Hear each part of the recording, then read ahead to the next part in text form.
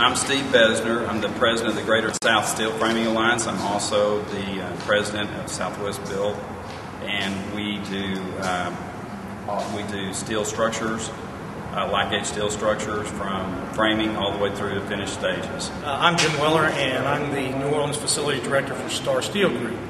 And you're standing in the structure that I'm responsible for, where we're going to begin production of steel frame homes for New Orleans and the Gulf region. My background is panelization, 30 years in doing panels, typically out of wood.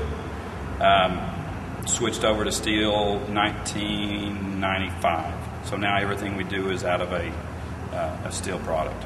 So and as far as what we're doing here is that we brought our panelizing operation. We have 4 other operations, and we brought this one into New Orleans because we wanted to be local. So all of our fabrication, coil is really turned over to Jim, and Jim just makes the house become like an erector set. Kind of like that piece over there. Yeah, that's right. That's it. So we really take from in today, it's more of a science way of building a house. We take the idea of the floor plan, we take that and we develop it into panels. So it's just like a big kit. And then that kit gets sent via the internet.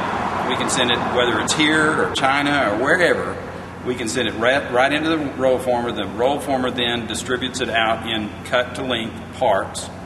And then the parts, and I'm going to let Jim kind of take it from there, become just an assembly process. Obviously, it starts with the design, the architecture, the engineering, that aspect of it. But once that's done and we start talking about the manufacturing part, it starts with bringing the inventory in. So we have the raw coil right here.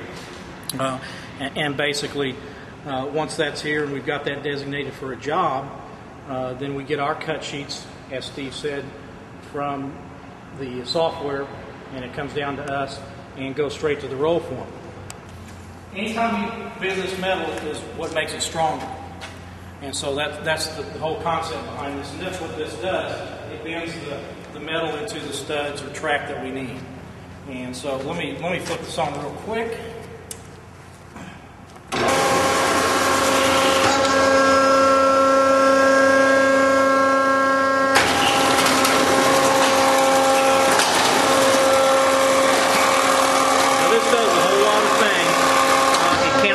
That's going through so that the computer knows.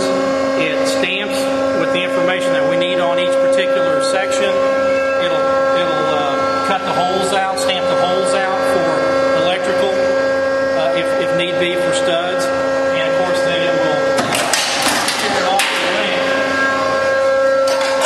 We'll bring down through our rollers here and either make over here, put together walls. So you have studs, top and bottom plate. We screw